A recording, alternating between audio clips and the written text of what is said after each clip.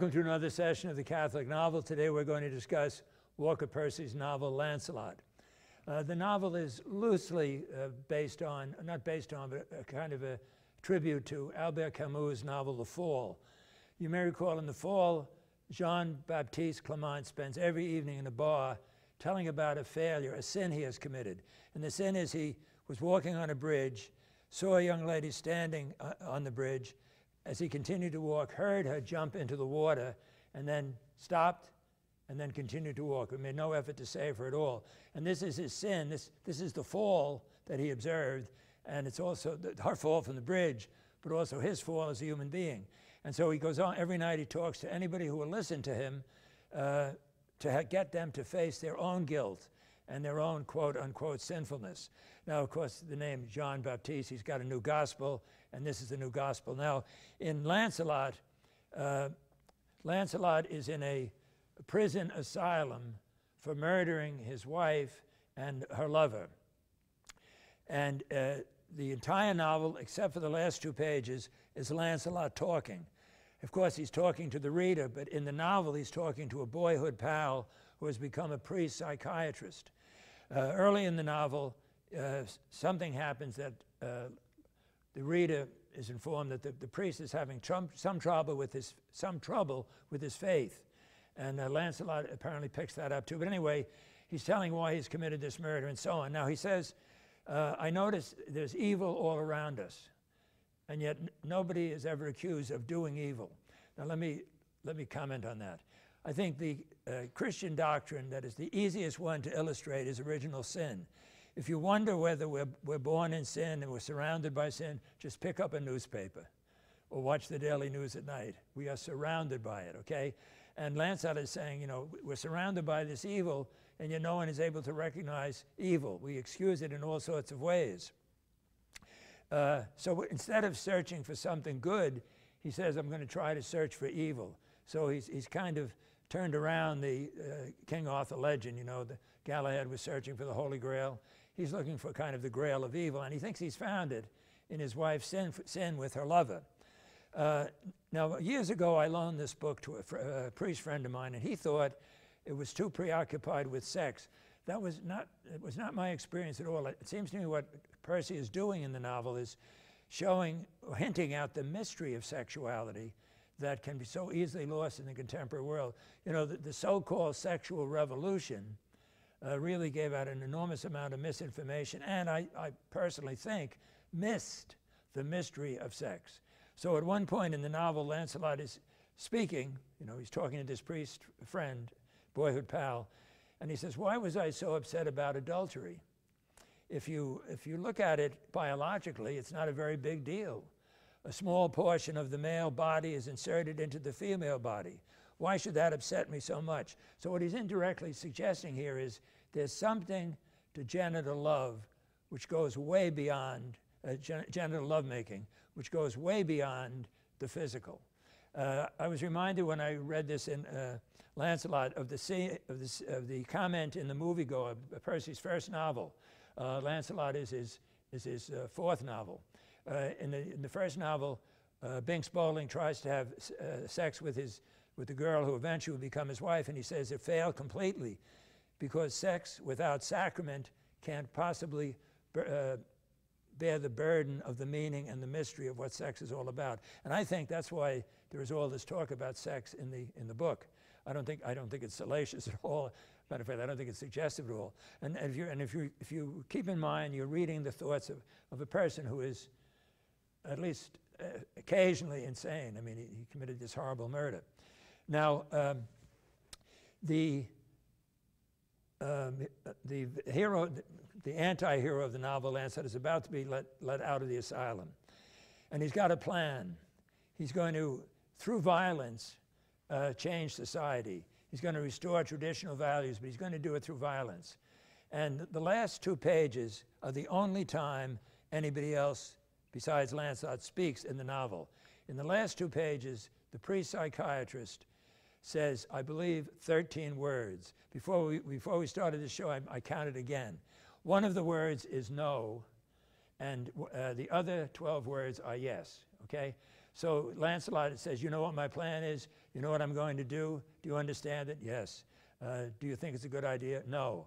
And then it goes on and on and on. And then at the very end, and this is not a spoiler, at the very end, the last question is, so he says, you don't think my idea is good? And the priest says, no, I don't. Well, do you have some other idea? Yes. And that's the end of the novel. Now, it's interesting. I've had about 30 students at the University, St. John's University, read that novel, and nobody, in all the years I've done it, has commented on those last 2 pages. And I'm not, criticizing anybody, but I had no doubt when I read the book the very first time that what the priest was going to do was preach the gospel to Lancelot. This is the answer to all the problems in the world. But no student has ever mentioned that. And no student has ever attempted to explain, yes, yes, no, yes, yes, yes. What's all that about? They just avoid it. And I think that's a sign of how secular we've become, that what is I think relatively obvious about what's going to happen, the students just miss it. Now, to see the significance of this novel, and I really think this is important for almost every novel Percy has written. Percy, when he was a young doctor, he was majoring in psychiatry, thought science was the answer to everything. I don't think he may have even embraced scientism, the philosophy which says, only statements of positive science are true. He may have believed that, but then when he got tuberculosis, he was shattered. Okay, he thought science had nothing to say, nothing at all to say to a person who realizes he's going to die. And this was a terrific conversion for Walker Percy. He began to read all the existentialists, and after he was cured, he and the woman he loved both were converted to the church, to the Catholic Church. I just want to comment on this. So, can science tell us an enormous amount? Of course. But so can literature. So I want to read 2 statements that Percy makes. The first one is about science, and the second is about novels and literature. I mean, I don't think I have to justify this series on the Catholic novel. I think the reaction I'm getting from some people through mail and so on, everybody realizes that, at least everybody who's been in touch with me realizes the power of literature. But I think there are people who think, well, it's only fiction. Like I know a friend of mine read voraciously. He wouldn't read fiction. He read history, but he wouldn't read fiction. Whereas, at least from one point of view, fiction can be more powerful than history. History tells us what happened. Fiction tries to tell us why this happened, tries to probe the human heart. Okay, so here's what Percy said about science. If the first great intellectual discovery of my life was the beauty of the scientific method, surely the second was the discovery of the singular predicament of man in the very world which has been transformed by this science. An extraordinary paradox became clear, that the more science progressed, and even as it benefited man, the less it said about what it is like to be a man living in the world. Every advance in science seemed to take us further from the concrete here and now in which we live.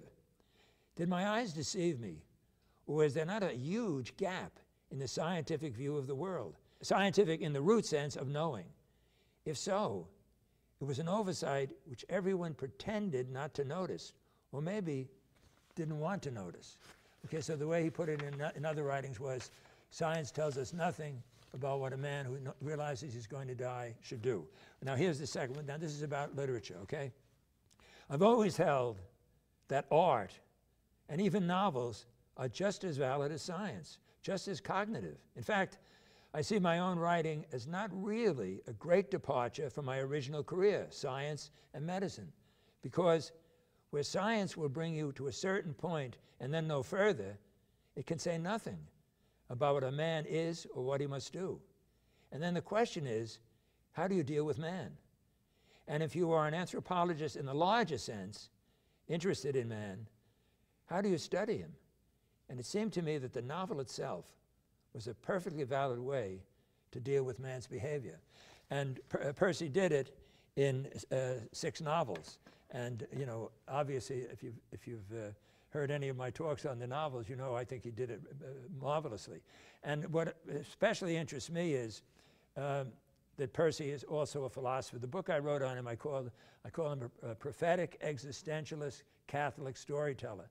So without being preachy at all, Percy is able to integrate the existentialism of Kierkegaard and the existentialism of Gabriel Marcel, and he blends them. For Kierkegaard, everybody is either living on a sense level, an ethical level without God, or a religious level. Everybody. You may have parts of all three, but you're predominantly on one. But for Kierkegaard, the primary religious category is the individual. If there is a strong sense of community in Kierkegaard, I missed it, okay? So sooner or later, you are alone before God. And you either choose God or you don't.